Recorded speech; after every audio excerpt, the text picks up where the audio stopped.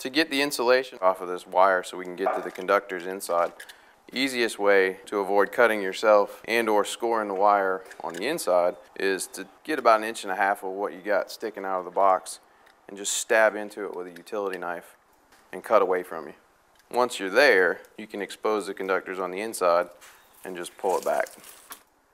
The other advantage to only scoring the first 1.5 inches of this is that we've got more than enough wire here to do what we need to do in this box. So even if I scrape the wire sheathing on the inside, it's not going to matter because it's going to get cut away. When we roughed in the wire, we labeled everything so we knew what it was. Now that we've cut off all our labels, I just set them back where the wire enters the box so they're ready for me when I've got the conductors exposed. Now that we've got our sheathing stripped back and we left about 1/2 inch in here to make sure we have our 1/4 inch minimum, we're going to take our cutters and just clip off the remaining sheathing.